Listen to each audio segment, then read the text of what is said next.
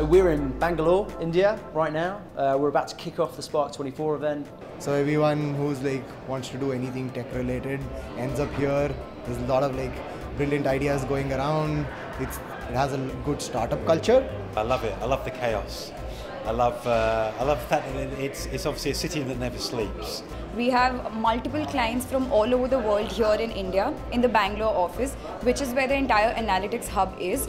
We're so eager to host our employees from different offices as well as our clients who we want to make sure that they have the best experience coming into our office and getting to see the best of best here in terms of technology and analytics. This is my first time in the MiQ office as well, and it's massive. I didn't expect it to be that big. The amount of people, I was amazed to see so many people working on it, and yeah, it's quite interesting and quite exciting as well to see what they can do. So the 24-hour format of this event, I've never done that before. Many of the guys in the team have never done that before. So it's going to be a completely new experience. Not really sure how we should have prepared. Oh, a lot of Red Bull, for sure. Red Bull keeps me going. Coffee. And a few coffees. But I think it'll be an energy-packed 24 hours. I expect the development teams there to keep us on our toes.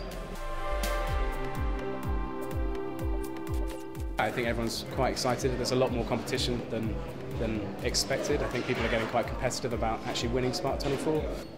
Although you may not tell by the accent, we're Team Canada, and Team Canada always wins. We just have the best from everywhere. We have the best from New York, the best from India. I mean, you can't ask for anything more than that. I think firstly, the thing that gives us the edge is that our idea, genuinely believe it has massive global application. So we've got 4 lads from Manchester, so that's I think that gives us an inherent advantage that no one else has. Also, we will play dirty, so we'll be wiping other people's whiteboards, deleting stuff off their computers, and that will give us the edge. You know, we're confident in what we're about to do, and it's not all about winning. We're definitely really keen that what we do over the next 24 hours is something that we bring back to the UK to put into practice and, you know, achieve the objective of driving further revenue for us, clients and our agency. This is the pinnacle of everything I've ever worked at MiQ.